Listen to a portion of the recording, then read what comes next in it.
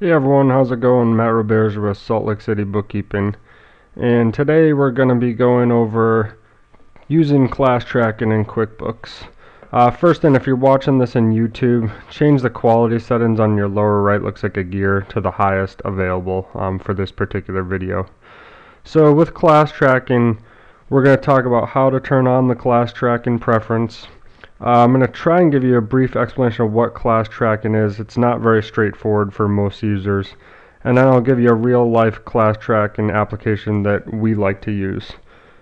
So let's pop over to our sample company file here, Vandelay Industries, and the first thing we're going to do is turn on the class tracking preferences. If you go to Edit, scroll down the preferences at the bottom, and what you want to do is accounting and company preferences, and right here you can turn on class tracking on and off. So we'll select it. Prompt to assign classes will just tell you if you haven't assigned a class to a transaction. It's really your call, just know that it's there. I'd probably leave it selected for now so you don't miss any, but I'm also going to show you how to ensure that you don't. So we select that, and that's what turns on class tracking. If we come to lists and class list, it's going to show you all of the ways that I've set up class tracking in this particular company.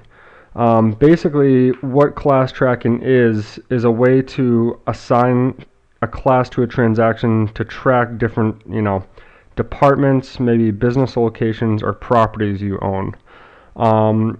It's really not cut and dry as to how to use this, so you may need to figure out how it applies to your business, if at all. It may not, and so it's always something you can turn on later and start using.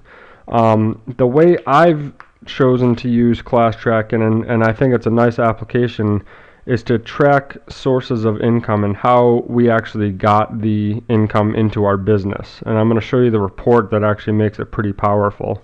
So like most businesses, you're getting online referrals, and then there are regular referrals just from various people. And I've broken them down here to a couple of different people that might refer us business, Bob Cobb, David Putty, etc., etc.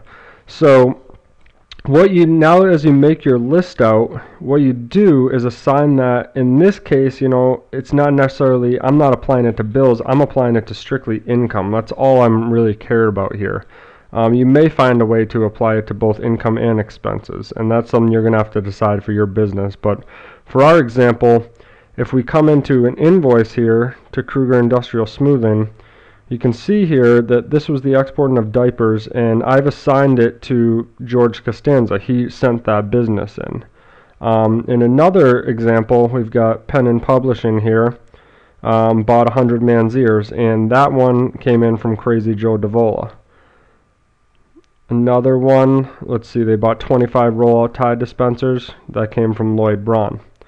So now that you've seen a little bit of how you use it, how to turn it on, and where that class list is, I'm going to show you the report that actually brings us all together, and it's called a profit and loss by class. It's under Reports, Company and Financial, Profit and Loss by Class. Now you can see here, here's our total income thus far, and it's broken down by our referral sources. So maybe, in this case, it's time to take Kenny Banny out to dinner. I mean, he sent us quite a bit of business. And there's our total referrals. This is based on the fact that on our class list, I've made the various individuals that send us business a subclasses of the referral class itself, and Google is on its own. Now, one other thing to notice here is that we have unclassified, and that's just a good way to notice that, hey, I didn't assign where this came from. So in this case, Kruger Industrial Smoothing bought some rainbow colored umbrellas. We need to remember that, oh yeah, that's right, Poppy sent us that business. So let's get that assigned.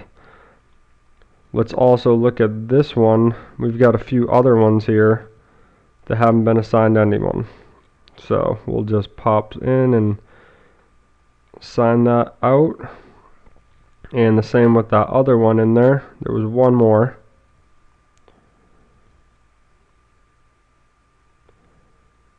So now when we look at our P&L by class, we're going to actually see everything's classed and who's sending us the business. We have none unclassified. it's showing us our total business and who has sent it in. So it's a pretty good report. If you figure out a good way to apply to your business, it can be really powerful. Again, that was just a quick demonstration on how to use class tracking in QuickBooks.